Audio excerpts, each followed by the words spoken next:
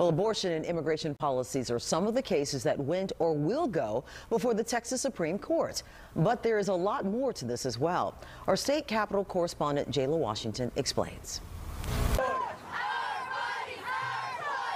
From abortion to immigration policies, these are the sort of recent cases that have or are set to go before the Texas Supreme Court. Well, we represented the mothers of several children who were detained. Both the mothers and the children were detained in these immigration facilities, which is very harmful for the children. Amy Warr is the attorney for Grassroots Leadership, a group that challenged the state for trying to implement a rule that detention centers for families could be licensed child care facilities. A lower court ruled the group didn't have authority to be in court, representing parents in the immigration system.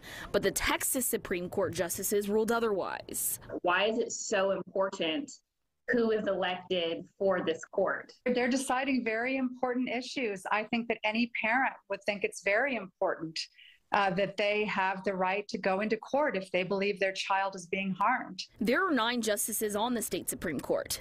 This November, Texas will vote on these 3 open justice spots. Yeah, the League of Women Voters has the best guide. Scott McCown, UT School of Law professor, says your average voter can do some digging on justices' policies on nonpartisan sites like the League of Women Voters. Most recently, the Supreme Court had a hand in rulings during the pandemic that affected people across Texas. And there was a lot of disagreement about what restrictions should be imposed. Now, the Texas Supreme Court has to sort all that out.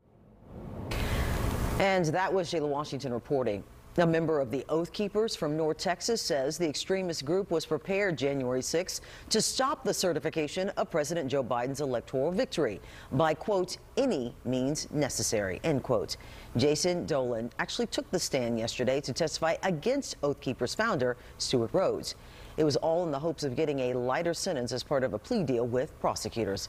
His testimony could undermine Rhodes' initial arguments that he was merely acting in anticipation of orders he expected from former President Donald Trump. Rhodes' attorneys suggested that they will try to paint the cooperating Oath Keeper witnesses as liars who flipped their allegiance under pressure from the Justice Department. The Houston City Council has approved and adopted a redistricting plan. It will establish new boundaries of single-member city council districts, effective January 2024. The redistricting website has been updated to reflect the revised district maps. Now, census from 2020 data shows the distribution of population among current city council districts is materially in balance. The redistricting is an effort to comply with the one person, one vote, equal population principle established by the U.S. Constitution.